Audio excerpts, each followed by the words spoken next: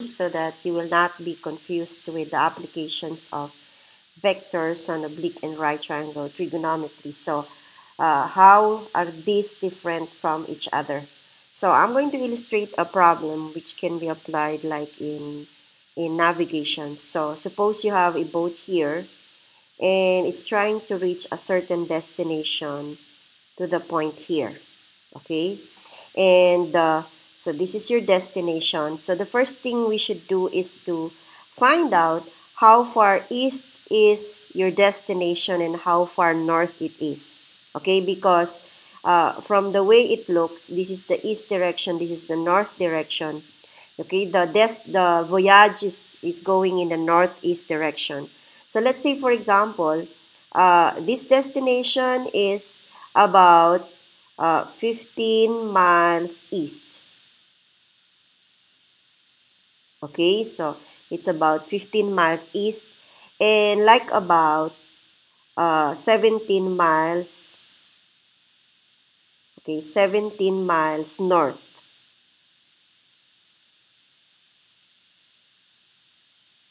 Okay, so it's 17 miles north. Now, you wanted to find out how far are you going to travel to your destination. That kind of idea is finding the magnitude of the resultant. Okay? So, the magnitude is how long is your resultant. The resultant vector will be the coordinates of this point. Okay? So, when we talk about resultant vector, it comes in three ways. You can use polar form, you can use rectangular form, or you can use complex form. So, we will use a rectangular form for here because we're talking about distance. So, how do we find the resultant vector? The resultant vector is the sum of these two vectors. So this is a vector and this is another vector. So why is it considered a vector? It's because you have the length of this vector and you have a direction. So it's 15 miles east. Without the east, it is only a scalar.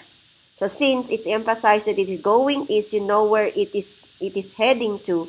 So it is also a resultant by itself, whose coordinates are, of course, the x value is 15 and the y value is 0. Okay? It's because you're not moving up or down. You're only moving to the right. So the x value is 15.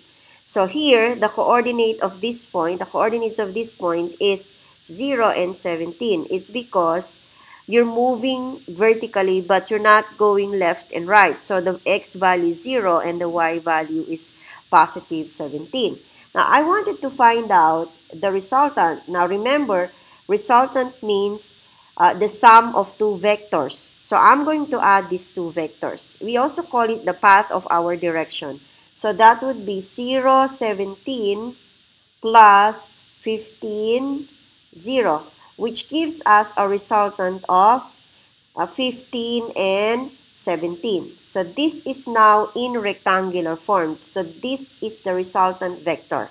Okay? So bear in mind that resultant vector comes in three ways. Alright? Coordinates, which is the rectangular form, the polar form, or the complex form. So for this, we use the rectangular form. Now, let's find the magnitude. The magnitude is the distance that your boat will have to travel in order to reach the destination. So we can solve that by taking the squares of your y, x and y, which is 15 and 17, and taking the square root of it. Alright, so that would be the square root of 15 square plus 17 square. So if we're going to use the calculator to find out, so that's 15 square plus 17 square, which is 22.67. So therefore, the magnitude is 22.67 miles. So 22.67 miles. Okay? So this is now the magnitude. It's a measure of length, all right? So it can be in miles, in kilometers, in centimeters. So this is miles. So it's a distance.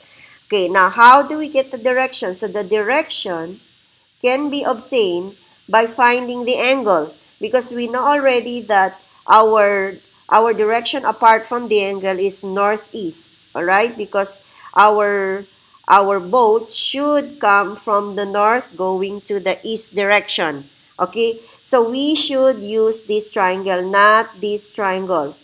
However, your calculator will always give you this angle because the calculator reads an angle in standard position. The meaning of angle in standard position is when your angle is coming from the x-axis only, whether it's positive or negative.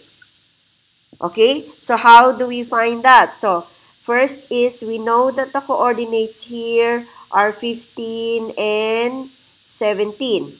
Okay, so it means that our x value is 17, and we have defined tangent before that it is equivalent to the inverse of y over x when finding the angle.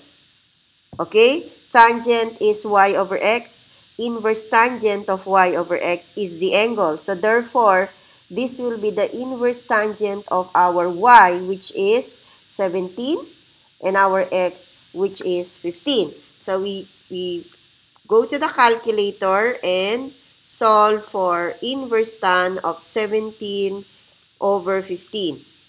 And it gives us 48.58 degrees. So our direction is 48.58 degrees, but in the east-north direction, okay? But that is not what we are looking for. We are looking for the northeast direction. So therefore, we will subtract this from 90 degrees. So that will be equivalent to 90 minus 48.58. The reason why we're doing this because the calculator does not give us directly the angle from the northeast, because it always reads an angle from the positive or negative x-axis. In this case, the angle that the calculator reads is coming from the positive x-axis, not from the y-axis. That is not happening in the case of any scientific calculators. So we will subtract these two values, 90 minus 48.58.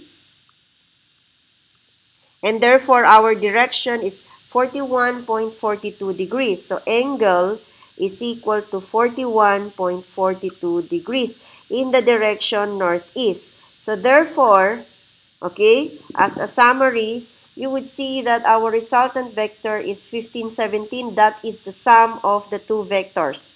Okay, 0, 0, 17 and 15, 0. If you add them together, you will create the resultant vector 15 and 17, because the definition of a resultant vector is the sum of two or more vectors. So we simply add the coordinates.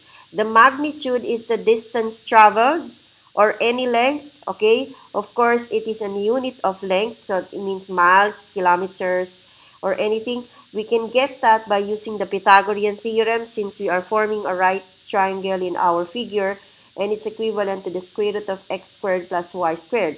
Now, of course, if the triangle that is formed in our illustration is an oblique triangle, we either make use of sine or cosine law. But in this case, we are using the Pythagorean theorem because that is a right triangle. Okay, now the direction is in the angle form, and the angle that we have found is 41.42. The angle that was illustrated in the calculator is 48.58 because this is the angle in standard position, meaning to say it comes from the positive x-axis. So that's how your three vocabulary are different from each other when it comes to illustrating vectors.